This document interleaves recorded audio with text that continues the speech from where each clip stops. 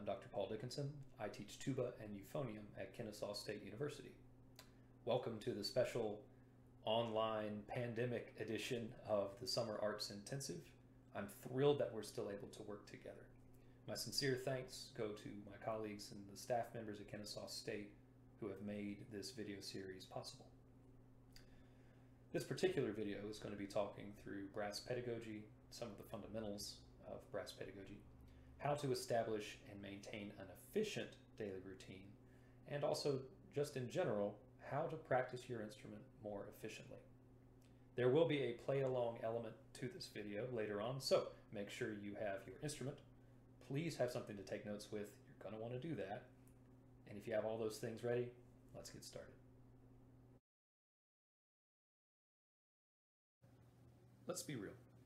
It can be very difficult, even under normal circumstances, to maintain your chops over the summer. Whether you're a high school student, or a middle school student, or a college student, or an adult, it doesn't matter. The moment you're away from the structure that being in school provides, it's easy to let things slide. So it becomes more important that when you do pick up the horn, whether it's for 15 minutes or 30 minutes or an hour, you are approaching it very efficiently with your practice. In the end, what we're looking for is to build a strong foundational skill set on your instrument. It doesn't matter, for instance, if you can play a really high note one time, or if you move your fingers really fast and sort of get the notes out. If you don't sound good doing it, and if you can't consistently reproduce it, then what you're doing is luck, not skill. The players that are winning the auditions, the best and most successful players, are the ones who have built a rock-solid fundamental relationship with the instrument. For those players, playing at a high level of quality has simply become a habit.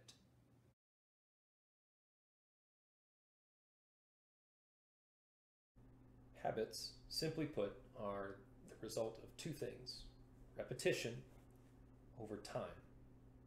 It's not enough if I simply do a skill 50 times in one day and then don't do it again for a week or two and then try to do the skill again. It is not the quickest way to master that skill. Instead, if I did something 10 times today and 10 times tomorrow and 10 times the next day and so on, then in a week or 2 weeks, I will be well on my way to mastering that skill. And after about 19 to 21 days, give or take, that skill is going to be much more familiar to me, and the neural pathways that are forming in my brain will be much more strongly set. So when we're practicing, you can't just play for 3 hours one day a week and expect that you're going to be champion of the universe. That's not the way you're going to get there. Slow, deliberate, thoughtful, mindful practice in smaller chunks is going to be more successful for you. So when I sit down to practice, my All-State audition, for instance, I'm going to sit down and I'm going to work on a small chunk of that, maybe, perhaps the first half of it, or if you want to do the whole thing, okay. But then I'm going to isolate those small chunks and I'm going to focus on just those moments that give me trouble until I'm happy with that moment, that measure or two measures. Then I'm going to go to the next couple of measures and I'm going to work on those. And I'm going to pace this out across a week and then 2 weeks, so that by the end of that time, I'm not just playing from beginning to end, beginning to end, beginning to end, and sort of getting better.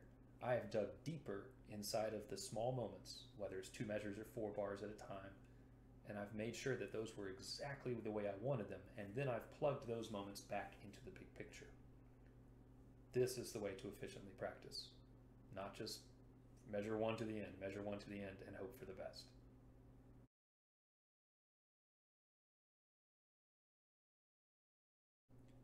Let's talk for a moment about what I meant when I said thoughtful practice or mindful practice.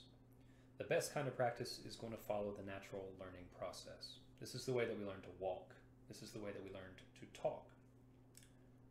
We have a goal that's well established in our mind of what we want it to sound like.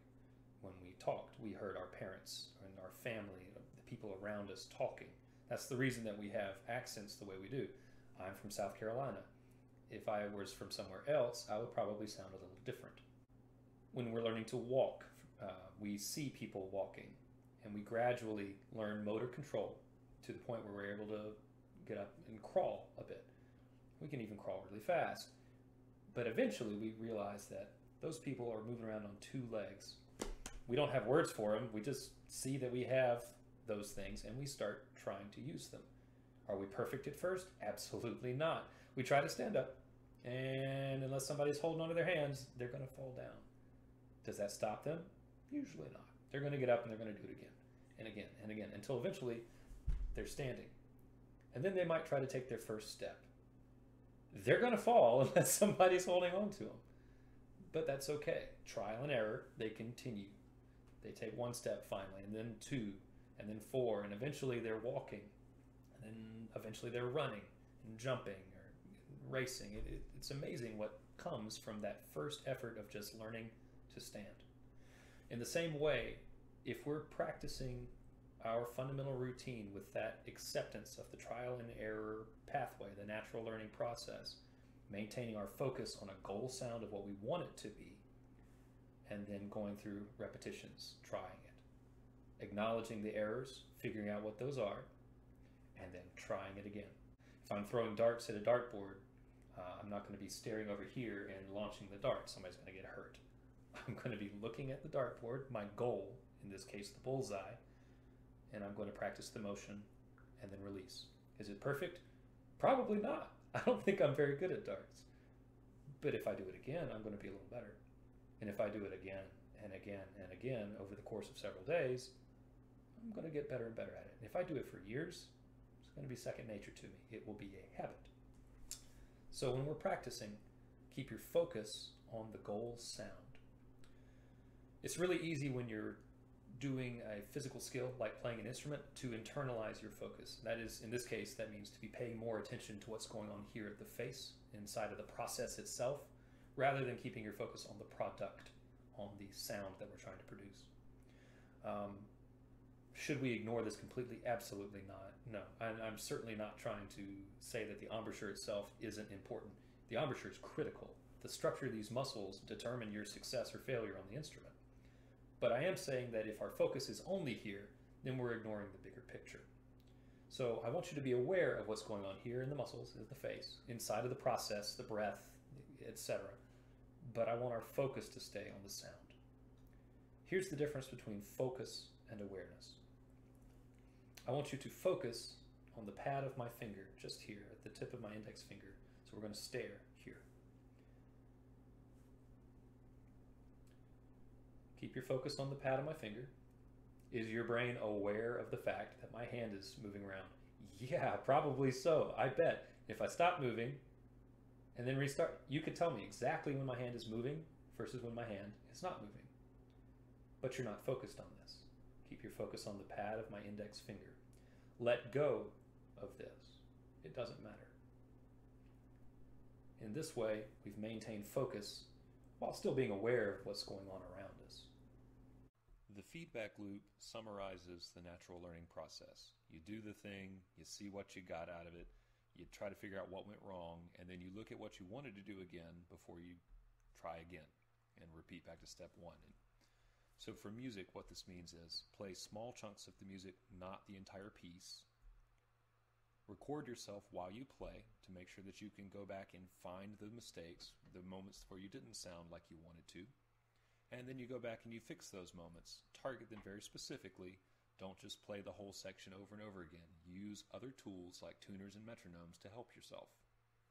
And finally, step 4, think back to what you wanted it to sound like, the big picture, and then play the passage again. Be mindful and don't rush the process. That's a lot to talk about with practice. We've talked about why you need to practice. We talked about how to pace yourself with your practice. And we talked about what to practice, the way in which you should practice, with the mindfulness and with the feedback loop. Next up, we're going to be talking about the fundamental routine and the elements that should be a part of your routine while you're working on the instrument to make sure that you're getting a comprehensive skill set and not leaving anything out. This would be a good time if you need to. You could pause the video and go stretch your legs, get some more water, whatever it is that you need. We will be playing in this next section, so make sure that you come back with your instrument And if you want to go ahead and play a couple of notes beforehand, that's a-okay too.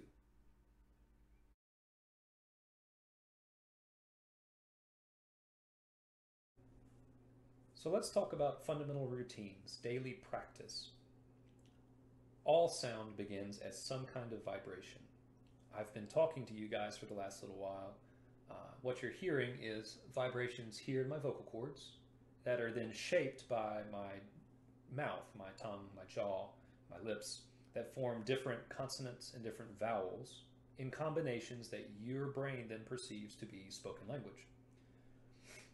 For brass players, our vibrating surface is our lip tissue, just here at the center, very specifically, around what's called the aperture, which is a fancy way to say the opening of the lips. So this tissue here is made to vibrate by wind moving past it. So it's a good idea to start any kind of routine or daily practice with just a little bit of attention to the breath and the breathing mechanism. The breathing mechanism has several components. Let's start by talking about the breathing muscle. The breathing muscle is called the diaphragm. It's shaped like a parachute, and it's attached to the inside of your bottom ribs. It completely bisects your torso from front to back, connecting all the way back to your spine and all the way to your sternum in the front. It completely separates your thoracic cavity from your abdominal cavity. When it contracts, it pulls down slightly and creates a vacuum that pulls air into your lungs. Your lungs are located here in your rib cage. Take 2 fingers and find your collarbone. The very, very tip top of your lungs is just about back behind there. And the bottom of your lungs is closer to the bottom of your rib cage. It rests very much on top of your diaphragm. So when the diaphragm works, it contracts downwards, pulling in the oxygen, and then it has to release. So what you're going to see is motion in 2 parts of the body, the abdominal cavity and also the thoracic cavity. What you won't see, hopefully, is tension in the mouth or the neck or the shoulders or the abdomen. If you try to engage your abs and tighten all your muscles and try to breathe in, you can feel them working, the abdominal muscles working against what the diaphragm is trying to do. So let's try a couple of breaths together. If you can, stand up where you are. Take one hand and put it on your belly. Take the other hand and move it all the way up onto the side of your rib cage. Make sure your shoulders are relaxed. And we're going to take a couple of breaths in. You're going to see motion here and also here.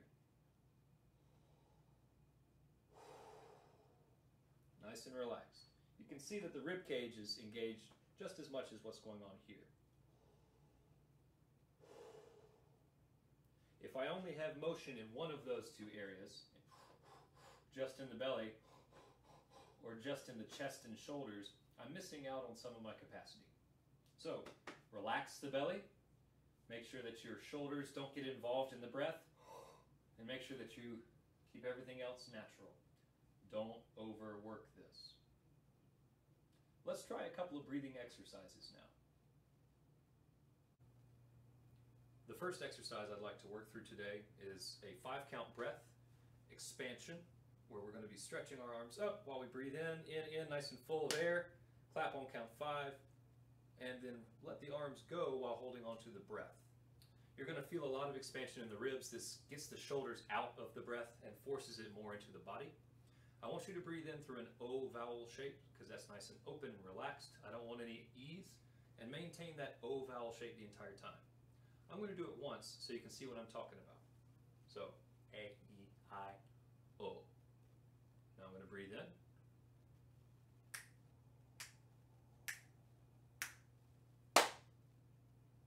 I'm still very full of air. I haven't released the air. I'm going to be dropping my arms now, but I'm still full of air. You can see that my rib cage is still very expanded. I'm still very full of air, but my voice is the same. So at no point was my throat caught up in the breath. And that's going to be our goal. So expanding over 5 counts, and let the throat stay out of it. Hold on to that O vowel shape the entire time. Let's try it together now. You got 5 counts. Nice big breath in. Ready? And go. In, 2, 3, and 4, and you're there. Holding onto the breath, holding onto the O vowel shape. Let the arms come down. You feel the expansion in the rib cage, kind of move around a little bit. Now try saying 1. let go of that air. Big breath in, and let it go again. Did you sound normal when you said the word one? Let's try this one more time. Big breath in, ready, and go in, and 2, stretching up, 4, and clap. Holding onto the breath, holding onto that O vowel shape, let go of the arms, feel the expansion in the body, say 1, and release the air. If you can get to the point where you still sound the same when you're full of air as you do when you're talking normally or conversationally, that's a good sign. That means that you're starting to hold the air into the body and you're keeping your throat from getting engaged while you breathe. So try this on your own a few times if you'd like. Otherwise, let's go on to the next exercise. The last breathing exercise I have for you is breathing in counts. This is where the rubber hits the road, so to speak. Breathing in counts is something that is a lot more realistic to what you're going to eventually have when you're playing on your instrument. So we're going to start by breathing in for 4 and then out for 4. We'll do that a couple of times. Then we're going to breathe in for 3, out for 4 still, in for 2, out for 4 still, and then in for 1 and out for 4. I'm always going out for 4 beats because that's more realistic to what you're doing on your instrument. As a disclaimer, if you are starting to get lightheaded, please stop. This is not a hero exercise. You don't get points for individual heroism. You just pass out, and that's not a good thing for you. Hyperventilation isn't great for your brain. So protect yourself, be safe about this, find where your limits are, and be okay with that. You can pause the video, breathe slowly through your nose and kind of equal out your oxygen levels, and then maybe try again after a short while. Okay? So here we go. 4 and 4, 3 and 4, 2 and 4, 1 and 4, and then we'll be done. I'll be coaching you vocally as we go. Let's get started. Big breath in, let it go. Here we go. Ready and go.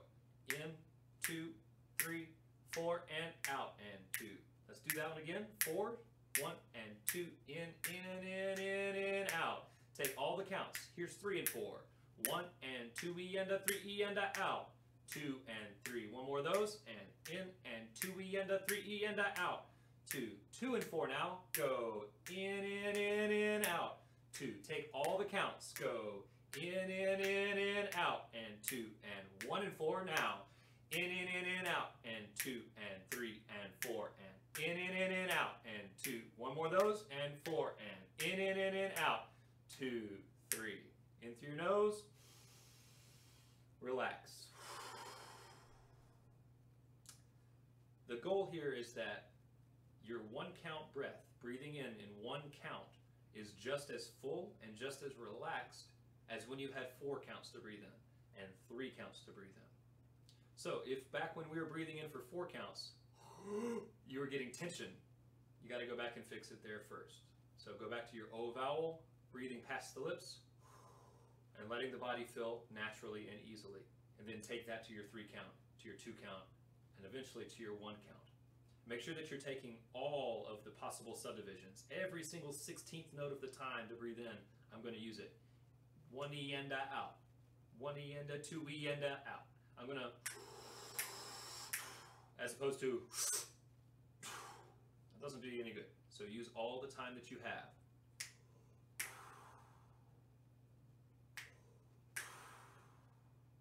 Do you really hear a whole lot of my inhale?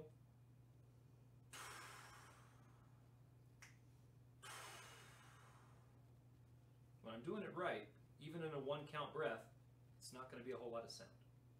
Again, feel free to pause the video or rewind and try this one again if you want another crack at it. It's a good exercise, it's important, but again, be safe. Now that we've had time to work the breath just a little bit, let's start making vibrations. We're going to start by doing a little bit of buzzing on the mouthpiece, so make sure you have your mouthpiece with you. The important thing here while we're working on the mouthpiece is to make sure that we hear the difference between a thin buzz and a full wind-driven vibration. The thickness of the vibration itself, if you hear depth in the sound, that's a good sign.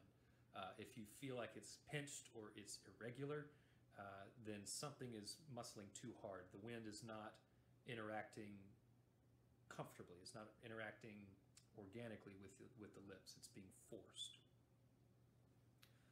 As we're buzzing around, we're going to make sure that we emphasize something called a glissando, trombones. You know exactly what that is already. But making sure that we have a consistent sound from the beginning of each exercise to the end of each exercise as we move up and as we move down, not letting it cut in and out as we change pitches.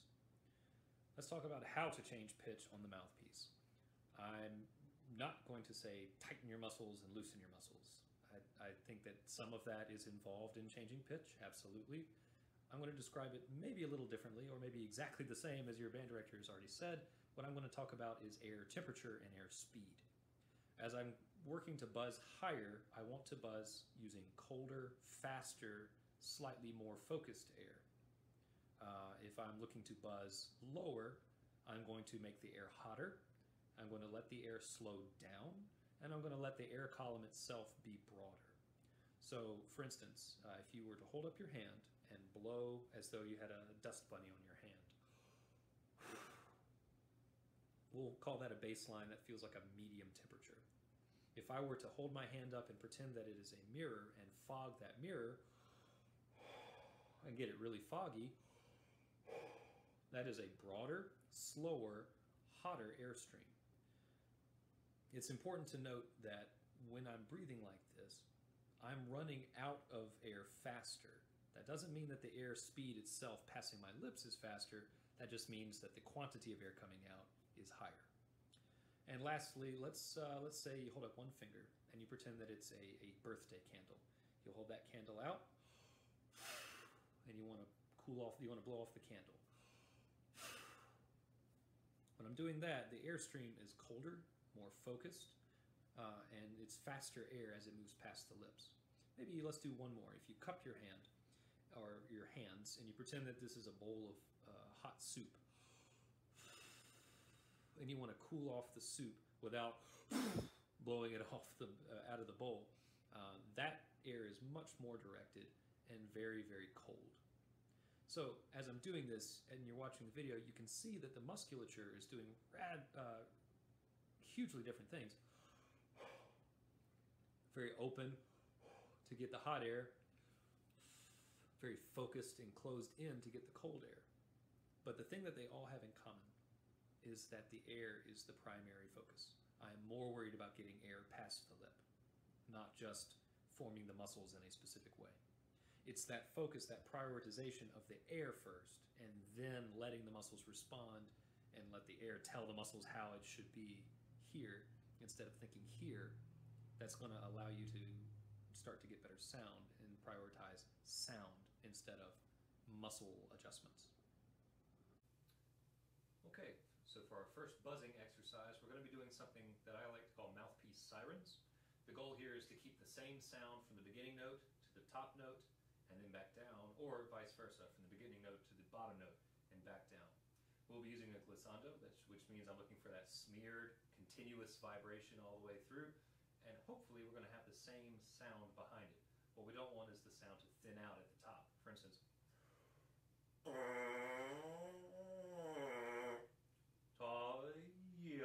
is not what we're after.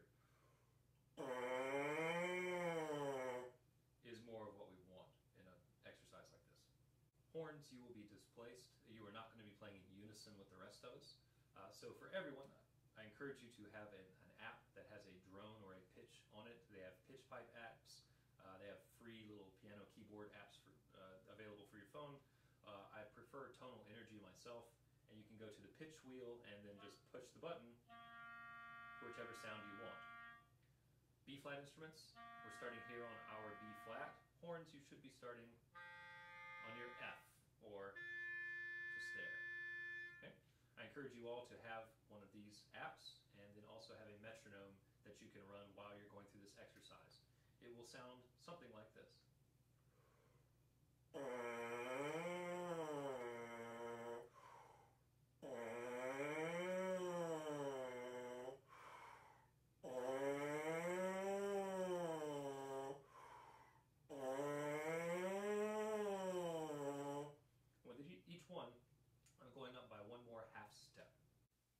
Exercise number 2 that we have for buzzing is mouthpiece sirens at the octave.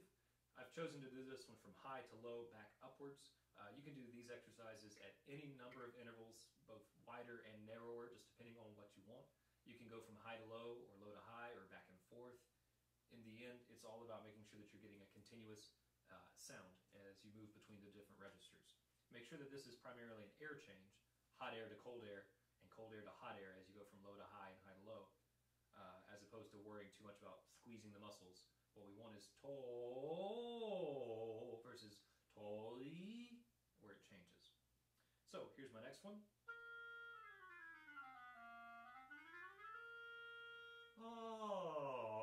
Octave. Let's give it a run.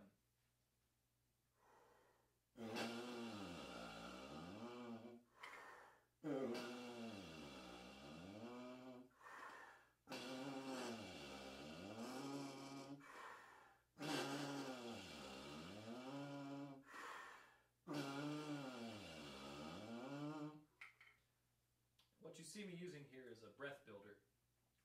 Air goes in, and if I'm using the right amount of air, I'm using enough air, the ping pong ball is blown to the top of the tube. So those are our two buzzing exercises. Your turn with this. Make sure you set your metronome, check your pitch using an app, and take it away.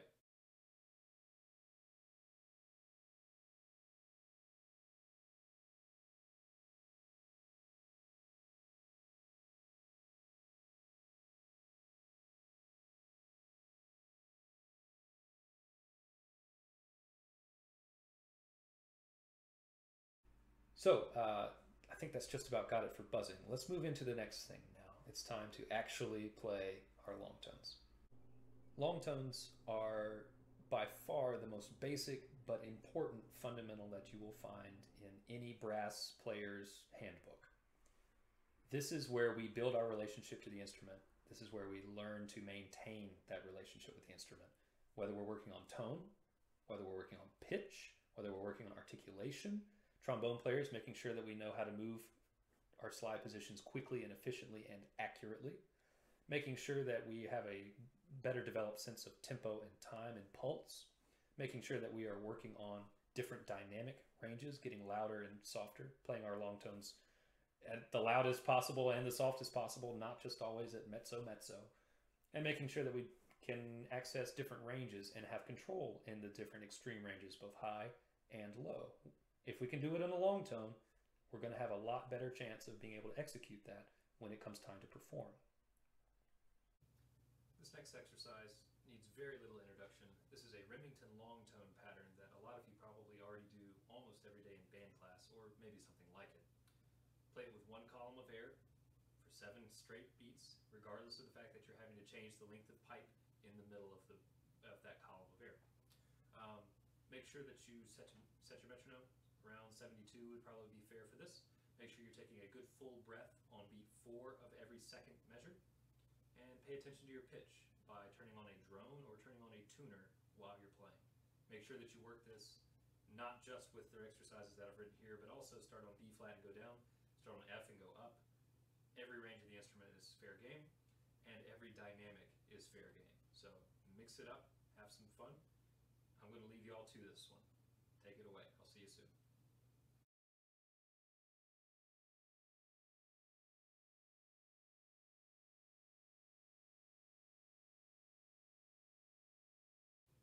Next up we have flow studies. Flow studies are basically moving long tones in the same way that we had 7 counts of continuous forward moving air in the last exercise without letting it slow down or letting it stop. We want the same forward momentum all the way across each one of these phrases. I've written it with a split in the middle. If you get to the point where you are in good control of this and or you're playing in a very soft dynamic, you can do this entire exercise from the first note all the way across to the last note. Something else to try with a flow study like this, since it's so much about getting the air immediately to the beginning, sometimes I'll go through and I'll air start the first note a couple of times just to make sure that the air is really working well for me before I get into the rest of what I'm doing. So when I go through my vowels, E, I, O, nice and relaxed and open, and taking a great breath.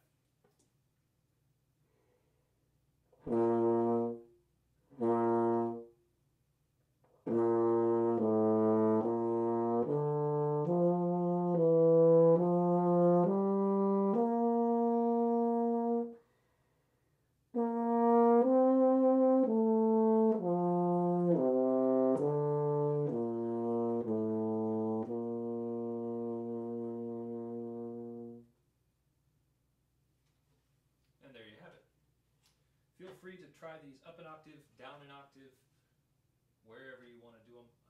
Horns, your partials are very different than everybody else's. So again, your first one is not nearly as easy as everyone else's first one here. And the second one obviously is probably a little bit more idiomatic for you. Feel free to mix these things up, change up the key. There's no rules about this other than continuous air and keeping a great sound.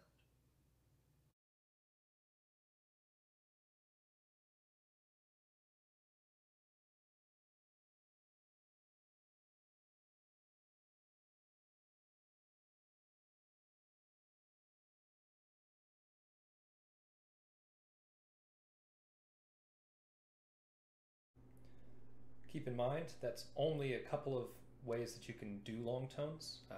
In the end, be creative, find your own way with this, whether it's just a single static long tone that you sustain, breathe, and then play another one, whether you're doing it with a static note that you constantly return to, whether you're doing it as a flow study where you play it as though it's a long tone but you change slide length or valve combinations up and down scales or arpeggios.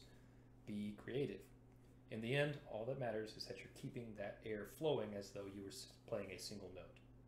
Make sure that you do your long tones using a tuner, using a drone, and using a metronome.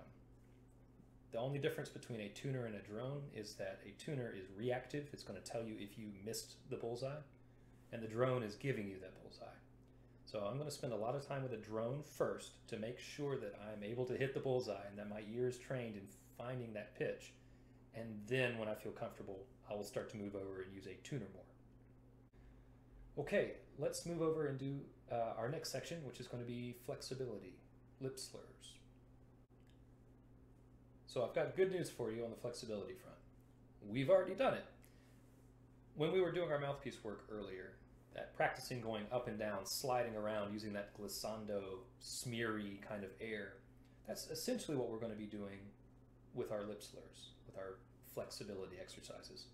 So for a moment, make sure that you always go back to your mouthpiece if in doubt, and spend that moment buzzing through the series that you're trying to play. Not looking to slot the pitches necessarily, but rather working through it as though it were a nice smooth roller coaster ride.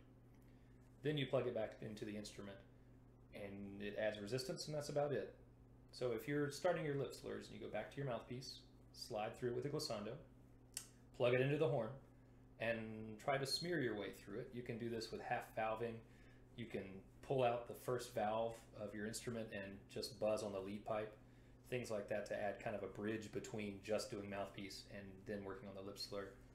Find ways to get control of that, not just trying to lip slur and muscle your way through it. This is an air change more so than a muscle change. Air first, muscle second. When we're blowing our way through the upper register, it's going to be colder air, lower register, hotter air. As we're changing from partial to partial, and note to note, let that air reflect that. When I'm going lower, I'm going to be filling it up and getting a nice warm open sound. The mistake that a lot of people run into is that when they slur up, everything tightens up and then they stay tight when they're trying to work their way back down. The sound suffers, the pitch suffers, the speed of the lip slur suffers, etc., etc. I've got to make sure that the air is actually changing and that I'm keeping a nice full wind-driven vibration all the way through the exercise. You can discover that, test it on your mouthpiece. Let's try a few exercises with this. I'd like to take just a moment to show you a couple of toys that I like to use to assist with some of this stuff. This is a Delrin mouthpiece rim. It's made to simulate the rim of the mouthpiece, except without any of the extra resistance that the mouthpiece comes with. So, it's just you making mouth noises. It's a good way to remind us that it has to be wind passing the lips giving us our buzz. If we're trying to be too pinched, it comes across really clearly. So what we're looking for is nice, easy, relaxed, thick buzz.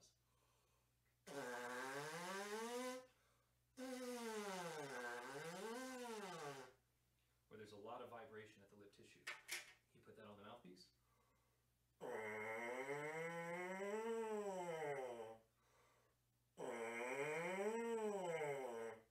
And then into the horn.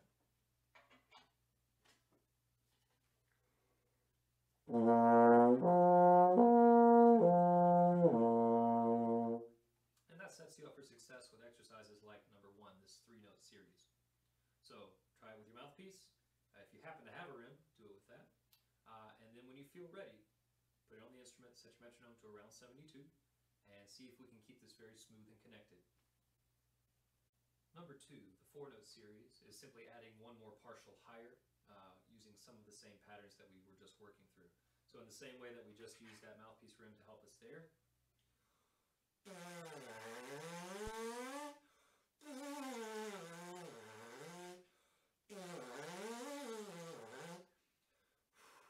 one column of air getting all that vibration attached.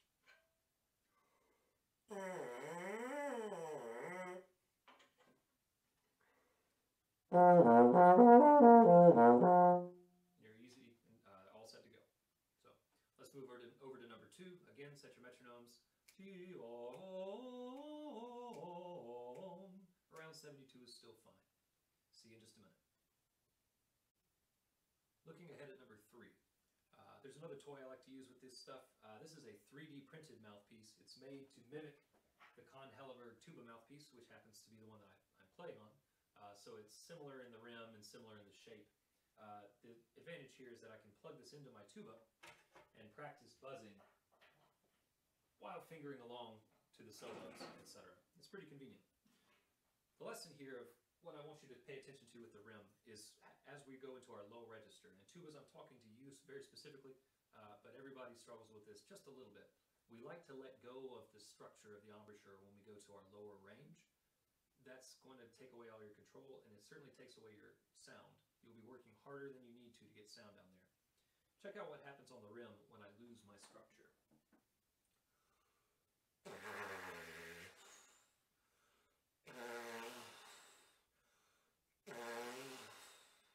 As I try to go down, nothing happens. The buzz goes away. That means that you've been depending on the resistance of the mouthpiece or the resistance of the tuba to give you your low register. That's not a healthy way to go. So I want to make sure that the structure of the outside stays firm, not tight, but firm, and that the middle of the embouchure here around the aperture, the opening, is what opens up and relaxes.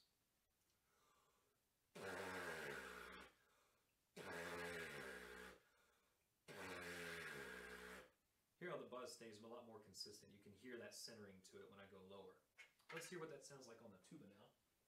First without structure, and then with the structure.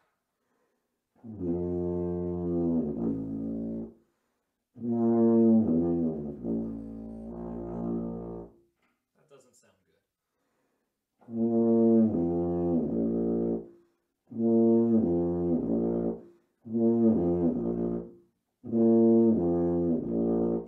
Got a lot more centering to the sound. It's a much more pleasant sound, and I'm able to maintain that vowel shape. As I'm working my way down. That's a keeper. So in number 3, the 5-note series with the optional lowered fourth. All the same rules apply in the upper register and mid register that we've already covered. If you're going for that lower note, keep the structure firm on the outside, free in the center. Firm, free. Have fun. See you in a minute. Last but not least, for our flexibility exercises, I wanted to have one included that worked us all the way up through our 7th and 8th partials. So getting on up into our upper register for the B-flat instruments. French horns, you are way beyond the 7th and 8th partials with this one. If you want to try this down an octave, go for it. If you want to sit this one out, that's okay too. So let's set our metronomes for now around in the high 60s. Let's go with 65. These are 16th notes. We're going into the upper register. It's going to be very easy to want to force this. Make sure that you go nimbly, go for agility instead of trying to bull your way through it. Think of the airflow as the gasoline going through a motor. If the gas is pinched off, the motor stops working. So ta-ah-oo, ta-oo, making sure that we keep the round vowel shape instead of biting it off and blocking the flow with our teeth, or pinching it off with our lips, or blowing really hard and closing our throat by accident. So, nice and easy. From the beginning, first note is concert F. 1E and a 2E and a ready and.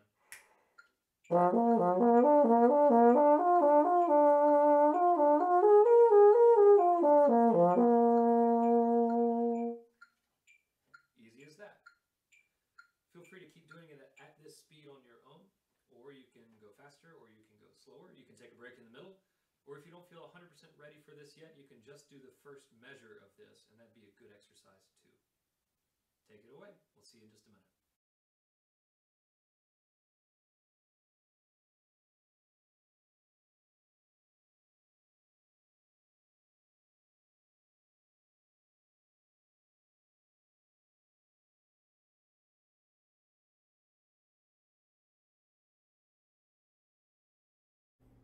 Keep in mind, those are just a few exercises.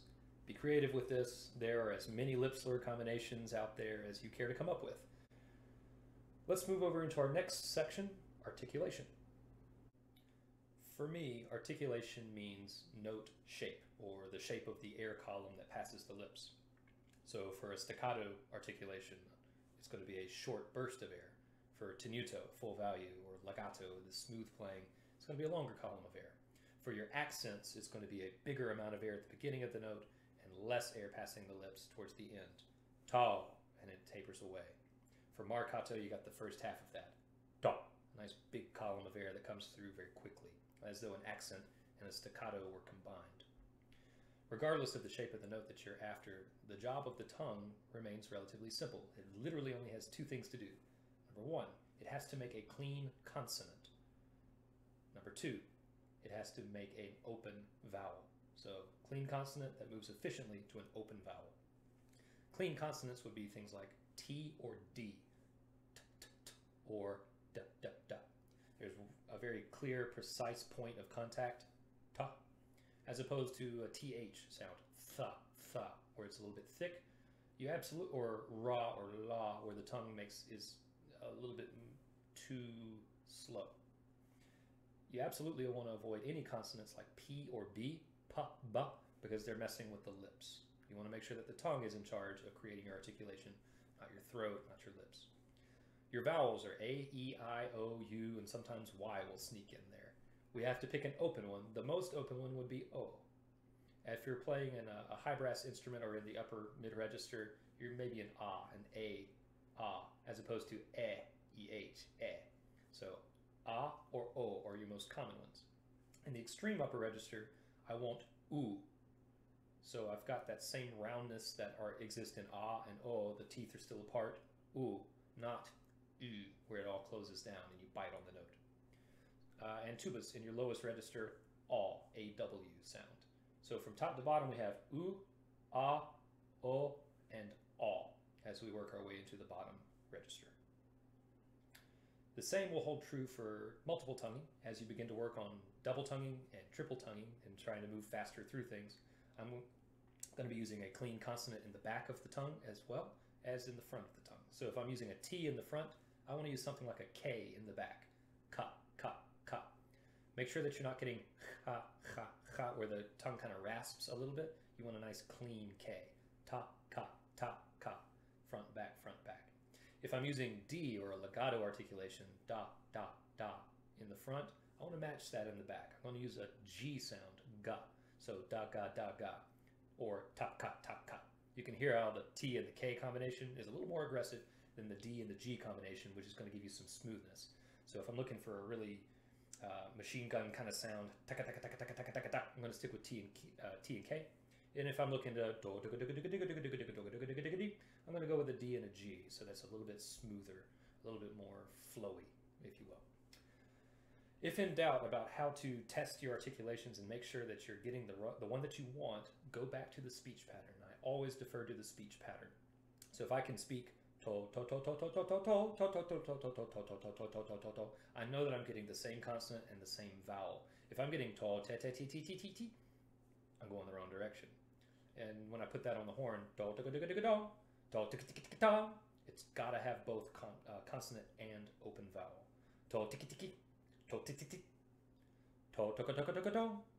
Got to have both. The vowel is where the air actually comes through in the first place. So make sure that we don't have a capital consonant at the first of your note. Ta, ta, ta. It's always going to come across as heavy and thuddy. The tongue's job is to get out of the way quickly to let the air pass the vowel. So I always think of the consonant as being a lowercase t or a lowercase d. And I think about the vowel as being an uppercase O or A. So little t, big O would be to, versus big T, little o, which is toe. And that just gets in the way. So small consonant that moves efficiently to a big open vowel. Let's try some articulation exercises now. Next up is articulation. What you're going to see in the page in front of you is going to be a series of patterns. Pattern 1, pattern 2, pattern 3, that are all slightly mixed up versions of similar rhythms, taking you through varieties of quarter notes, eighth notes, 16th notes, and at least one triplet figure. On the second line, you'll see that I add in more specific articulation in the line and also moving around while articulating. If you want to have more examples like number 7, where you're moving around and articulating, my suggestion is that you go back to the flexibility section and just don't slur through them, tongue your way through them, and I think that'll be really good practice for you as well. Just like the flexibility things and the flow studies all come from the long tone, one consistently moving column of air, our articulation has to do the same thing. Just like links on a chain or beads or pearls attached to a necklace, it all has to be moving in one column of air still, and the notes are simply attaching to that. So, if I were to play, for instance, number 1, and I wanted to do it around metronome 112, it would be to, to, to, to, to, to, to, to, to, to, to, to, to, to, to, to. And in the speech pattern, to, to, to, to, to, to, is mimicking exactly what I want the horn to sound like. Maybe I do it in the key of concert F.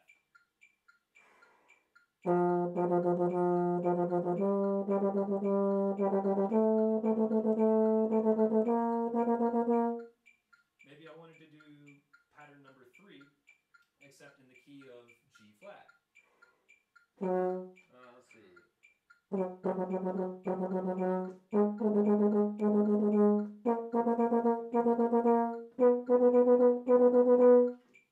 So on and so forth. Your single tongue speed hopefully will eventually get up very comfortable with 16th notes at metronome marking 120 or a little bit higher. Your double tonguing speed should get slower than that. You can use these same exercises to work on your double tongue. To, toko, toko, to, toko, toko, to. Looking down at number 5, if I want to practice getting different air shapes inside of those articulations, I'm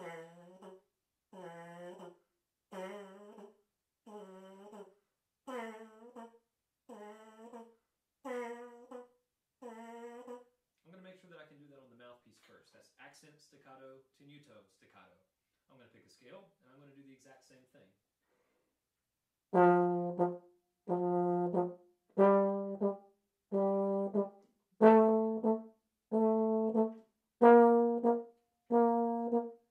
right on up the scale, making sure that I can hear a lot of difference between each of those articulations. And last but not least, you have number 7 there where it moves around.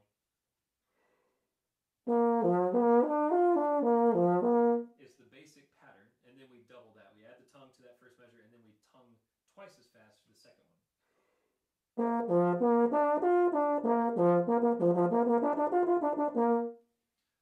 Underneath all of that, my air is still moving in one consistent column. So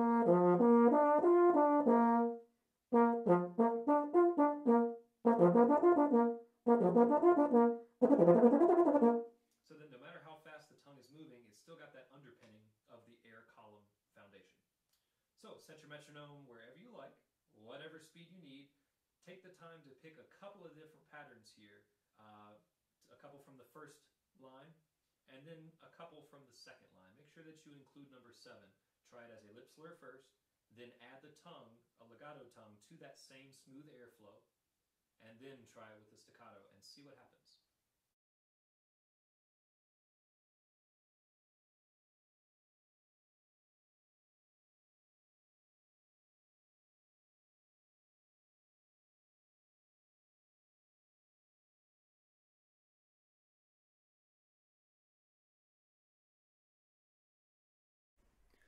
As with the other sections, keep in mind that that's only a small sampling of some of the exercises that you can do. Articulation is good to be worked in scales. It's good to be working with that in arpeggios and moving around on the instrument, as well as simply being able to play in a straight line on a single static note. I think that's just about everything for articulation. Let's move over to some range extensions. Everybody wants to be able to play the high notes. They're the impressive ones. They're the ones that soar. You know, you see your favorite player that plays this super crazy high note and you go, wow, that's amazing. They got there with very regimented, structured practice, and their high range shares similarities and consistencies with their lower register. In a lot of ways, I want the low mid register and the success we have there with getting a nice full rich sound to teach the upper register how it should sound. In the same way, we like to ignore our low registers sometimes. It's really easy to just kind of stop at, you know, at wherever you had about, oh, I'm a perfect fourth or so below your concert B flat. You need to make sure that you're working into your pedal registers. This goes for you too, trumpets. It's really good to be able to slur your way down there and maintain a buzz. Tubas and euphoniums, it is absolutely essential that you work on your low register for some obvious reasons. You will have band pieces that take you down below low F. You got to get down to low E flat, low D. Preferably, you're going to make it all the way through the full octave down to your low B flat. You're given 4 valves, which means that you can get most of the way there. Euphoniums, the same goes for you. If you don't have a compensating euphonium, if you have a 4-valve non-compensating euphonium, you should still be able to get down through at least low D or low D flat. Let's go through a couple of exercises for this now, and just a couple. So range builder number 1, start with what's written and move up by a half step. Let's do a couple of these together. It starts in the key of F, and then we move up a half step, and then we move up a half step. Sustain that last note just for 3 beats for now, since we're going to be trying to do it together.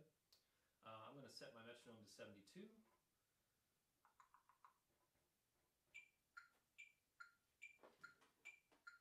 And away we go.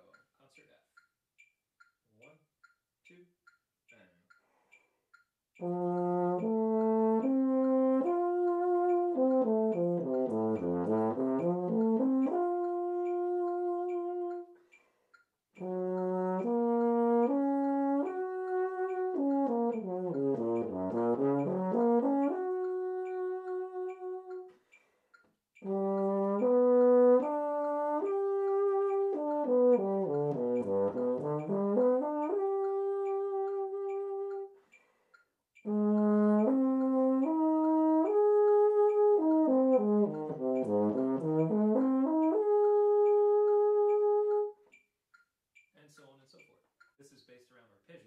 We started in the key of F, went to the key of G flat, went to the key of G, A flat, and you can keep right on going up as high as you like. Make sure that you keep smooth air down through the triplets. You can slur through those if you like, a legato tongue if you prefer, but make sure that we're not radically allowing anything to change here at the face. Range builder number 2 is very similar. If you're not as comfortable with your range yet, range builder number 2 is probably a better place for you to start. We're starting very low in the sequence. We're starting with our 4th valve, or valves 1 and 3, or if you're on trombone, slide position number 6. Horns, I encourage you to go ahead and use your regular fingerings for this. In the same idea, if you want to go back to the mouthpiece for everybody with this and kind of buzz your way through it and then put it on the horn, it's not a bad idea. And last but not least on the page, you see low range extensions. Take some time with those. A lot of people only focus on the high range and they neglect the low range. So these low range extensions are going to be quite slow. If I set down towards about 40.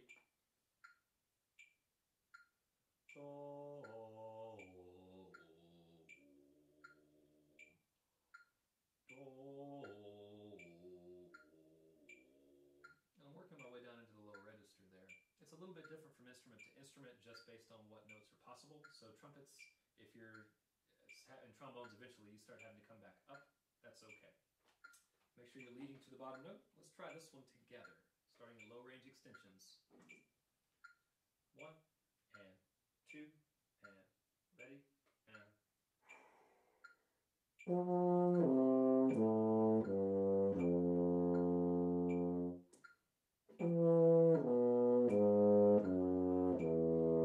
Connect the air.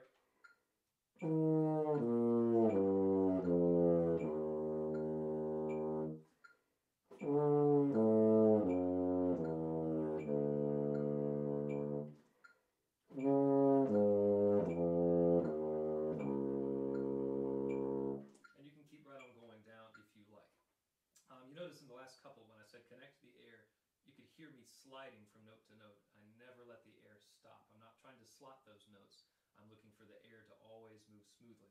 Eventually, I want that transition to happen very quickly between the notes, but that doesn't mean it's going to be aggressive. All right, that just about covers it for range stuff. Take a few minutes with this, experiment with what's going on, keep it smooth, and don't fight that. Keep the vowel open. Don't push too hard.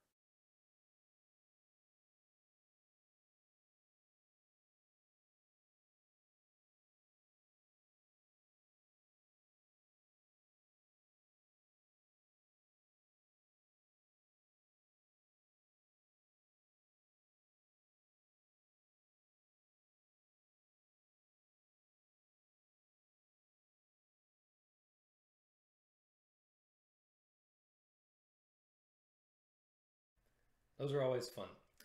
Stick with it, be patient, take your time, it will come. But make sure that you're not doing anything weird and squeezing. There is effort involved, but too often I run into students who have gotten in their own way, especially in the high register. The last thing that we're going to talk about is dynamic extremes. You hopefully are including dynamic extremes, both very, very loud and very, very soft, as much as 20% of your daily routine work. So when I'm doing long tones, I'm going to be practicing them up to fortissimo or more. And I'm going to be practicing them to pianissimo or less, as far down as I can get them, to maybe just even a whisper of a tone. If I don't practice to those extremes, I will not be able to execute great dynamic sound when I'm in my solo performances or when I'm playing in band. The thing that I'm listening for in my long tones is not tone first when I'm doing dynamic work. I'm actually listening for pitch first, and that's important. If I can keep the pitch in the middle as I get louder and louder and louder, the tone often follows. So practice dynamic extremes, focus first on pitch of what you want in the center of the note, do it with a drone, do it with a tuner, and then let the sound grow around that same centered pitch. If I'm blowing more air to get louder and I don't compensate correctly with my teeth to open up a little bit, that air starts getting forced and goes faster, and that's where we drive sharp.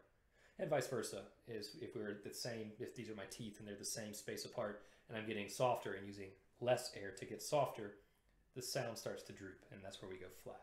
So focus on pitch, maintain the pitch center as you get louder and softer. I've got two on the page here, and I encourage you to go back and try both of these ideas. The first exercise is static. You're sitting on one long note getting louder, and then on the same long note getting softer. Do this up and down a scale, like maybe you're doing an E-flat scale. I'm going to get louder on the E-flat, and then get softer on the E-flat. So 2 measures of E-flat. And then I'm going to go up to concert F, louder, softer. Up to concert G, louder, softer. I want you to play nice full 5 counts very evenly as you're getting louder, and then nice full 5 counts of getting softer. Make sure that you get louder and softer at an even rate. If it were a speedometer, I don't want you to have number 1, 2, 6. I want 1 and 2 and 3 and 4 and 5 and breathe. 5 and 4 and 3 and 2 and 1. So that it's very, very even as you're getting louder and softer. As you're doing this, make sure that you have on a tuner or a drone and listen for the center of your pitch. Trust the pitch first, and the tone will often end up following that. I'm going to leave you to this exercise. Set the metronome to about 72 or so, and why don't you try number 1, and I'll see you in just a minute.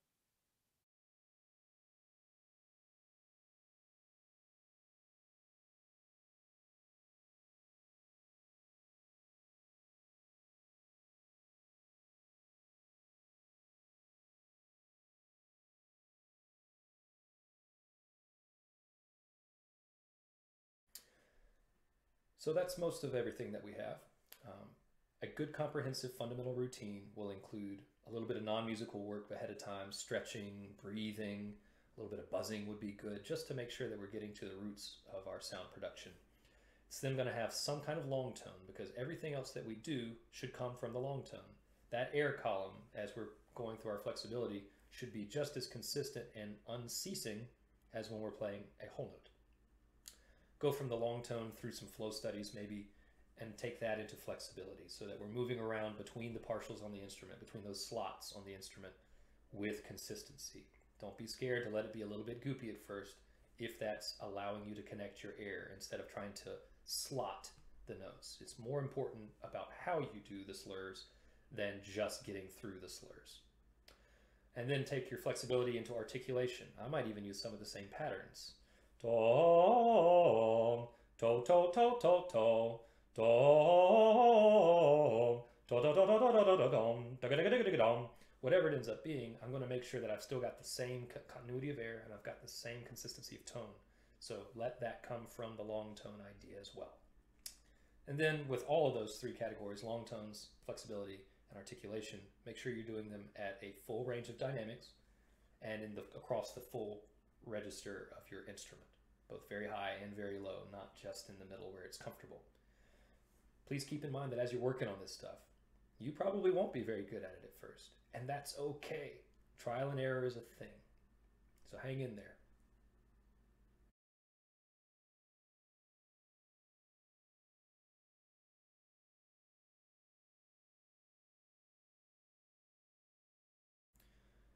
What we've done today are all skill and technique building exercises, and it's really easy to get bogged down in the minutiae and the physicality of things like that. I hope that by adding a renewed focus on your sound quality and the natural learning process and allowing trial and error, we're going to let you get through them more easily, and that they will hopefully stick better from session to session.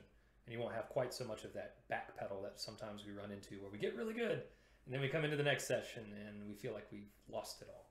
Hopefully this will stick better. Our goal with exercises like these is not to become robotic, but rather to reinforce the organic relationship between you and your instrument. Hopefully we get to the point where the instrument becomes like the voice, simply an extension of yourself, something that you don't have to stop and think about, just something that you use to express yourself. The last and potentially the most important part of my daily work with my instrument is to play through an etude or play through a lyrical solo of some sort. Each one of those etudes is a story, and we have to practice telling the story. All of these exercises that we've worked on are just giving you a skill set that will allow you to tell a more interesting and varied story. If all you ever do is talk like this, most people don't enjoy listening to you. You have to be dynamic with your music. You have to express something. So pick an etude, find a book. There's etudes online. I love the Bordoni books. We have Rose etudes, we have Tyrell etudes, we have Blazevich etudes. It goes on and on and on. Any music website you go to, any music teacher you talk to will have a host of etude books that they would encourage you to try. So get your hands on some of those and then pick an etude and work on it for a week or so and just practice figuring out what that story is. Every single one of those phrases is like a sentence from a book. Every single one of those sections inside of the etude is like a paragraph. And you have to tell us that story. It's not a skill that's going to come naturally to most people. You have to practice it. So, how does the etude make you feel?